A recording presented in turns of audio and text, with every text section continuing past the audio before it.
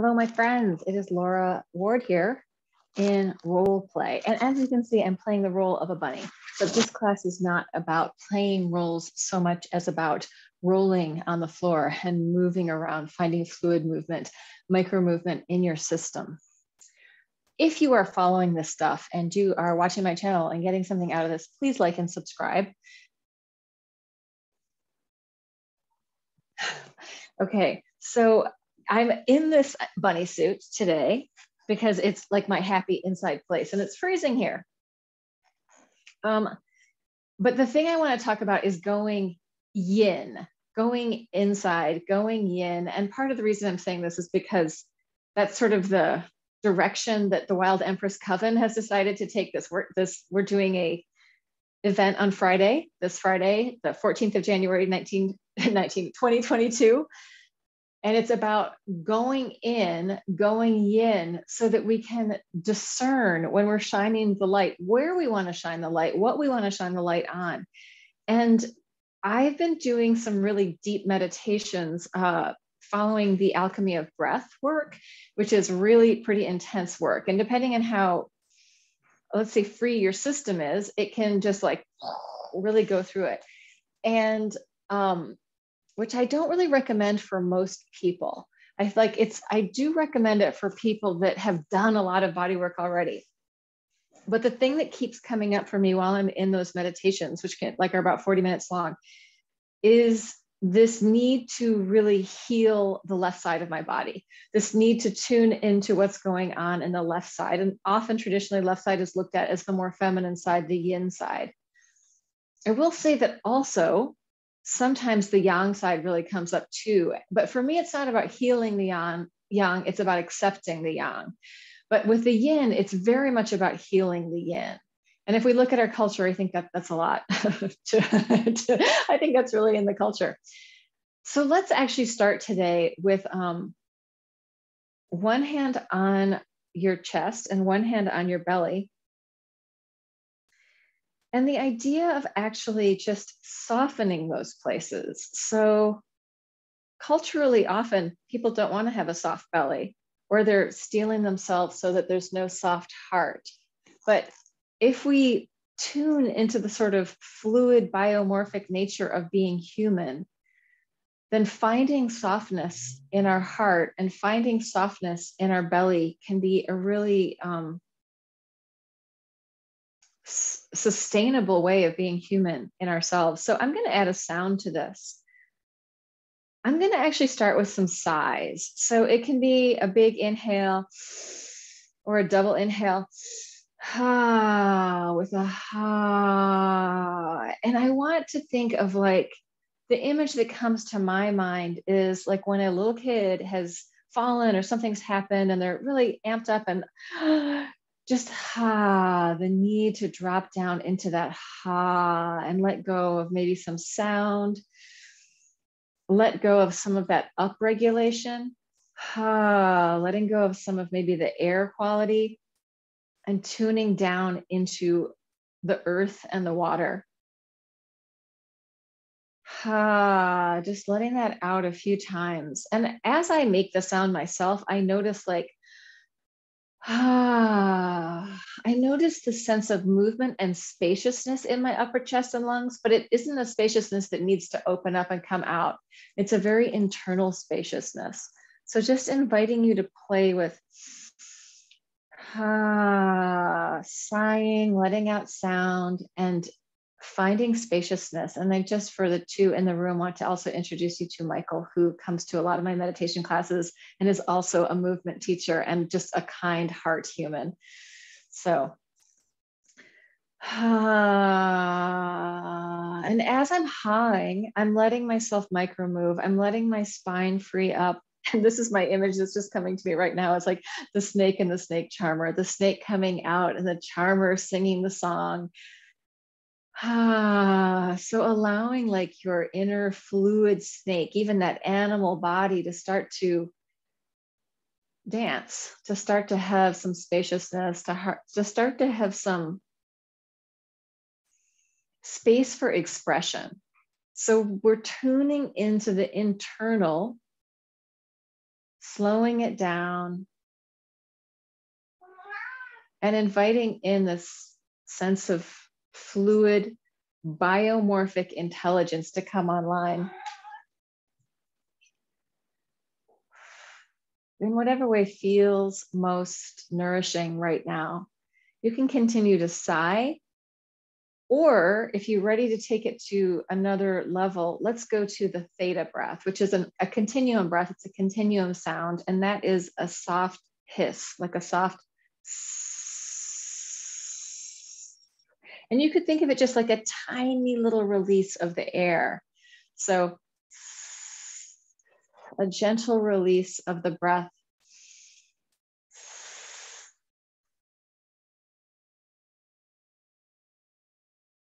And just tuning in to see what that brings up for you.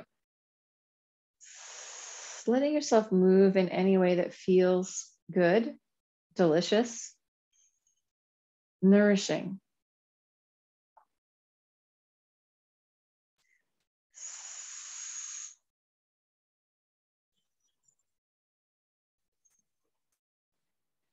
And the invitation is to allow any kind of holding patterns or any kind of stuckness to sort of crack and crumble away, or maybe to melt away. But right now I feel like some of that crustiness, it just needs to like fall away. And when I move in small fluid movement, that stuff just kind of falls away and disappears.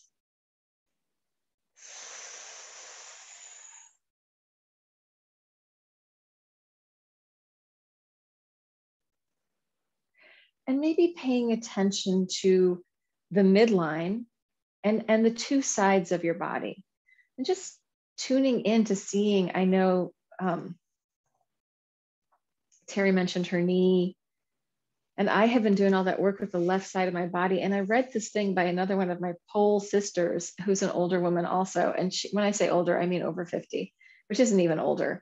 But she also said the same thing about healing the left side. And it was weird because I had just had this massive left side meditation. And I was like, oh God, all this stuff. And this may be stuff that for me or for you, maybe stuff that you haven't paid attention to, or you've been like, yeah, there's that. But it could be on your right side or your left side, but just inviting yourself in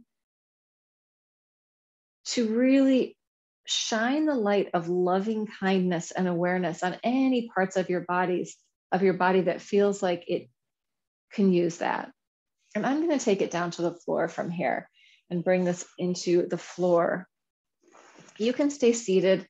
You can also go to all fours. So really letting whatever position feels right for you, stay in that position for as long as you need to. All of this is for you to take at your own rate. But I'm feeling the need to sort of move things. Another thing I would like to suggest in this time is that if you feel like you need some hands-on touch in an area, listen in and just take that. Yeah, so immediately right now I'm feeling the left side of my neck. And you know, it makes me think of my expression. And like, I can be a very hard, sort of direct person.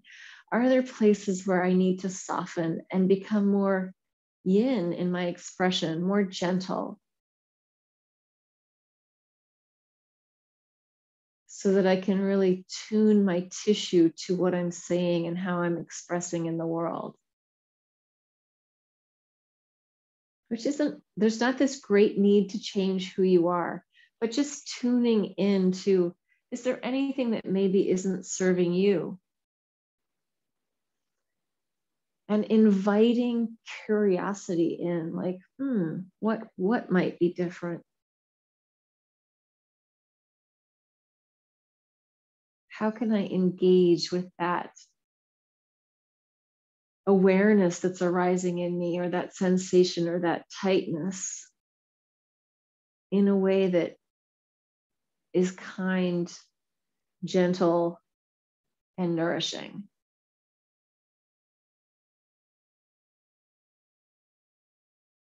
I also want to give you permission to let your body move, let your nervous system free up in any way that feels useful right now. So like right now, I'm feeling this thing with my lower lip, and it's like, I have to let it kind of move around. So you're allowed to look weird. You're allowed to feel weird. And also to know that if anything gets too far out there and you need to come back to something that feels more normal or more sustainable or more like you, then just get up and walk around, do a cat cow, do something that's familiar movement to you. Because in this work, we can get very sort of, by diving deeply in, it can take us sort of far out. So allowing yourself to regulate in whatever ways you need to.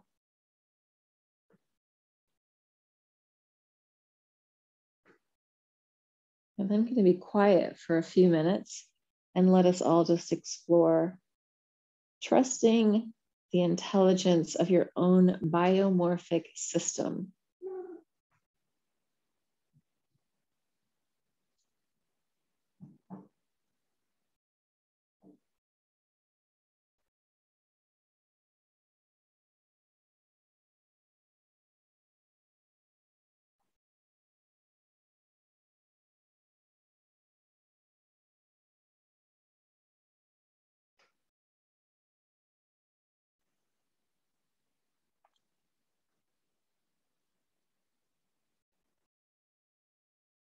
Really trust your need for either tiny, tiny, almost imperceptible movement or really big movement, and allow yourself to go with whatever's showing up.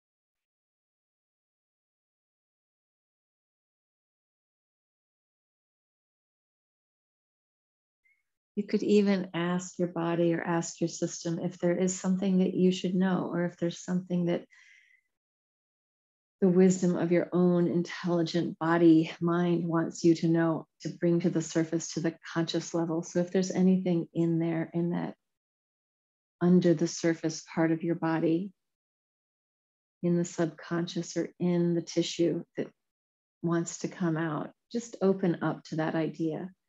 Maybe asking, maybe listening.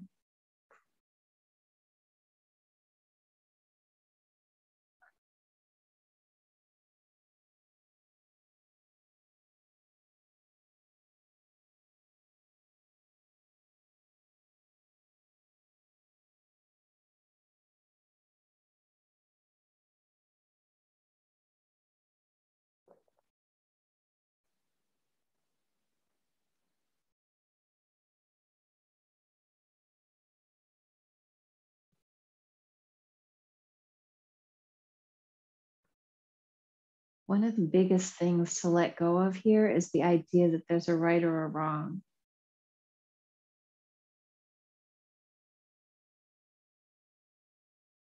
And then the other thing is sort of offer yourself the capacity to let go of the control, knowing that you can always come right back into it. But if you want the body to sort of unfold and unravel some of this stuff in its own intelligent way, sometimes you got to let the mind soften and the control center soften, allow the fluidity to bubble up, or allow the expression to move through you.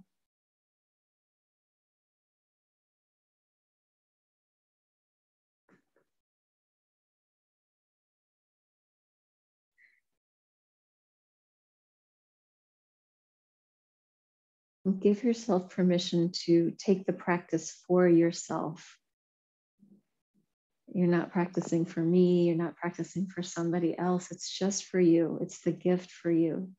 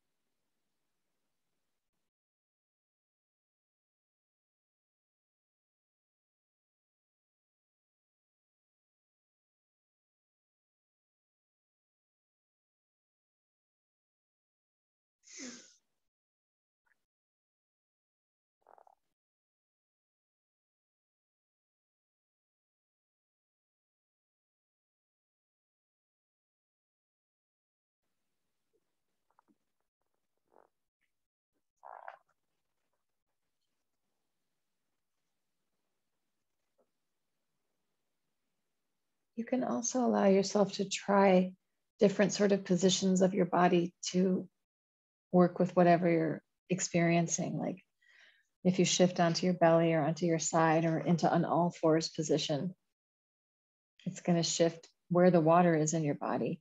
So it might just shift the whole experience. So invite that in if that's interesting. If you're really happy where you are, always just feel free to stick with the exploration that you're in. But if there's curiosity to go somewhere else, let yourself do that too.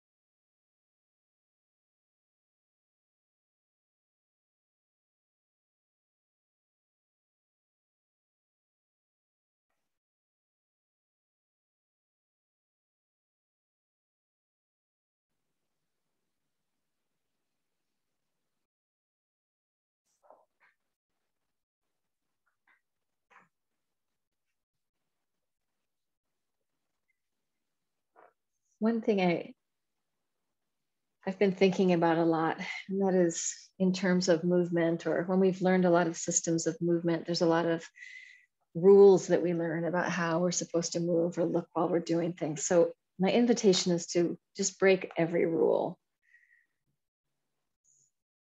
Find your own set of rules for today that may be very different than tomorrow.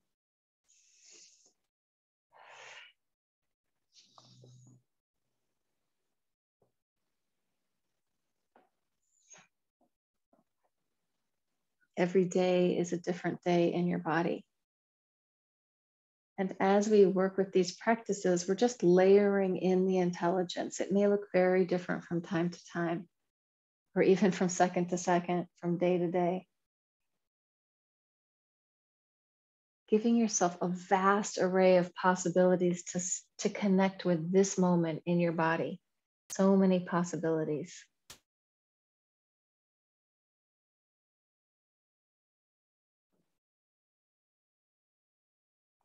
So working towards choosing and discerning the one that really feels the best to you, that feels good, that's delicious, that's interesting. When things are interesting and we're curious, it just allows our whole awareness to zoom right into that.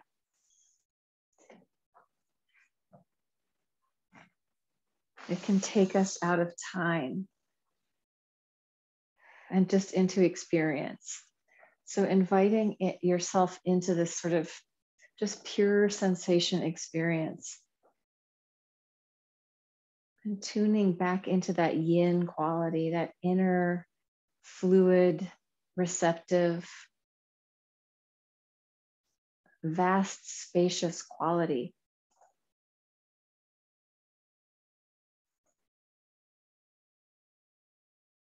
Yeah, as I work with that, almost always there's something about my left leg and my left hamstring in through my body that gets going. It may be very different for you.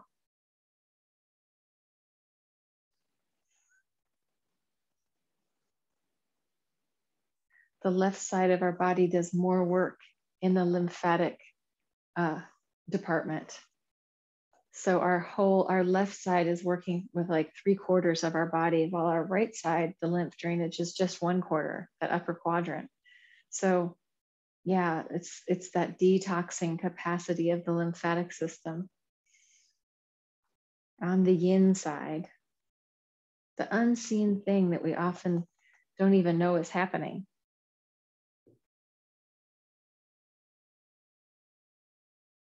And inviting yourself in your processing or in your process to imagine that what we're doing here is really just tuning into like the fertile soil, the compost, the stuff that the next year is going to grow from. So we're not even planting the seeds. We're just adding in, we're processing the compost. We're mucking around in the muck, in the murk. Right? It doesn't need to look good in there. It can be really messy.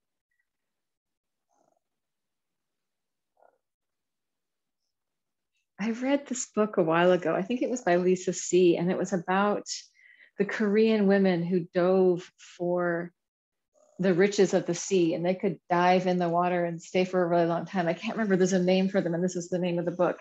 But in part of it, she was talking about her life growing up, and that they lived with the toilet was over the pigsty, and the pigs would just eat the poop. And then later on, eventually they would eat the pigs, and the pigs would eat the poop. And it's like this cycle of life, which is like, we want to just not be afraid of that dark, mucky stuff, right? And then eventually they got rid of that, and they had regular toilets. And then, like, it's not, the system and the cycle has shifted. It's not the same anymore. I'm probably bastardizing that story. It might have even been from a different book, but I'm pretty sure it's from that one. So good. Yeah, they were cold water diving too. Like, I think at one point during the war, like the Russians had them there diving. So we're diving into the ocean of our body.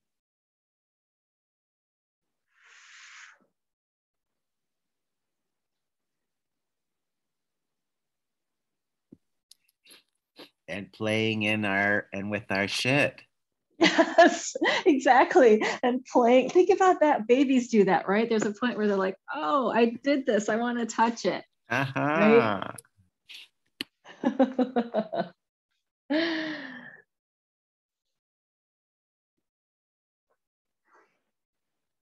And also, if you compost, you know how stinky that pile of compost can get, you know, in the part where it's starting to rot and ferment. So you're invited to be in the stinky, slathering it up. I guess that's a big, huge part of it, is being able to accept those darker processes, creating space to be a human, not trying to negate or erase these other parts of us, but allowing them to be there, and even shining some loving kindness on them. I just heard somebody talking about their inner critic, and it's like, you have to get rid of your inner critic. And it's like, no, you have to learn to love your inner critic. You have to give them some space too. All of these people are inside of us. And the ones that are the loudest are often the ones that need the most gentleness and softening. They need the most cracking off of the crusty love patterns. And acceptance. Yeah.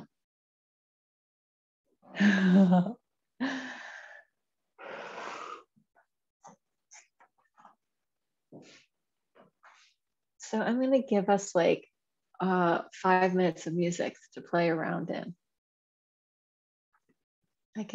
I'm together enough to even remember to share my audio.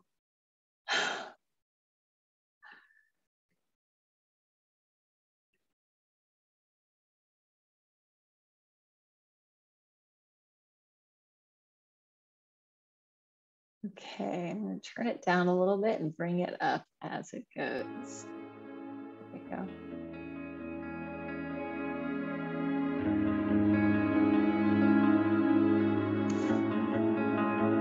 Is that loud enough? Can you hear it?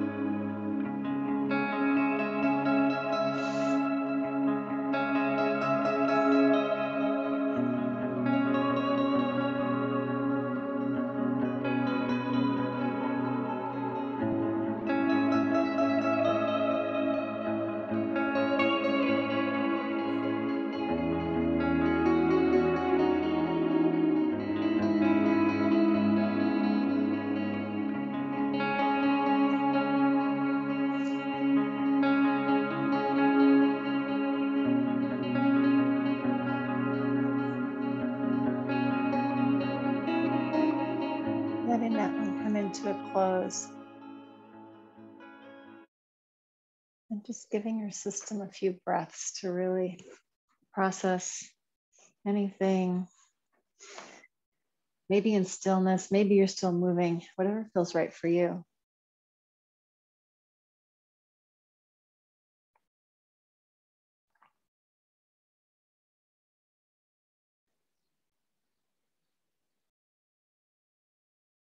I still feel this thing in my bottom lip.